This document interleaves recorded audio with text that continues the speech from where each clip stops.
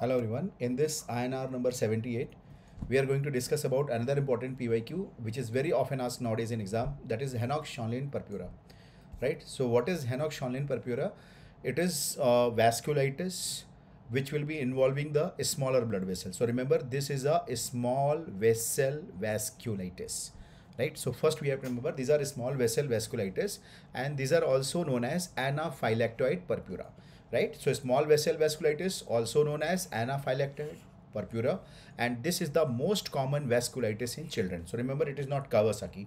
What is most common vasculitis? What is most common vasculitis in children? It is the Henoch-Schönlein Purpura, right? And what is this? A small vessel vasculitis. Why this vasculitis will happen? Because of IgA immunoglobulin deposit into the vessel wall, right? So remember, this is a very, very important and very sharp point, that IgA will be having deposition within the vessel wall, because from the vessel it will go to the kidney, it will go to the abdomen, it will go to the other organs. So that is why this will be consisting of tetrad of the finding, which we remember by a mnemonic called as GAP.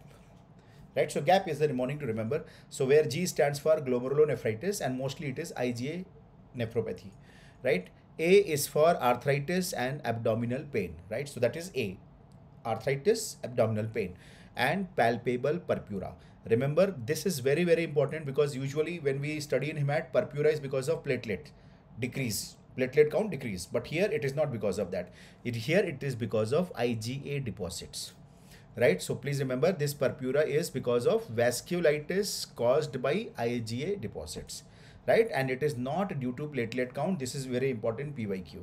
So these are the four important tetrad of the Henoch-Schönlein Purpura: glomerulonephritis, arthritis, abdominal pain, and palpable purpura, and they are commonly associated with IgA nephropathy. This is also very important. So you will find that some of the literature, they will be telling that Henoch-Schönlein Purpura and IgA nephropathy both are spectrum of the same disorder, right? So that is what I wanted to show you. Glomerulonephritis, in this you can see this is a mesangial and IgA nephropathy.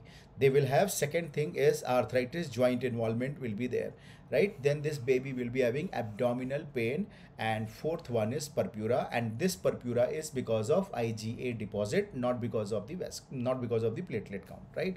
So what should be the treatment? So treatment will be corticosteroid in the form of prednisone, and this will shorten the time and intensity of joint and abdominal pain. That is what you need to remember. That will shorten the joint and abdominal pain duration. So these are important point. Henoch-Schönlein Purpura, very important topic.